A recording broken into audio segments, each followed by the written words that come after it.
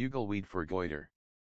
You will need 1 bugleweed tea bag, 1/2 teaspoon honey, a cup of water. What you have to do: steep the tea bag for 5 to 7 minutes. Add honey and drink this. How often you should do this? Drink the tea 3 times a day for best results. Why this works? Bugleweed, Lycopus virginicus, is indigenous to North America and has been used since time immemorial to treat hyperthyroidism, breast pain, weak heart, and edema. It is high in flavonoid, phenolic acids, and tannins. It can inhibit thyroid-stimulating hormone, TSH, but be sure to consult your doctor before you start using it to treat goiter. Subscribe us to know more health tips and home remedies.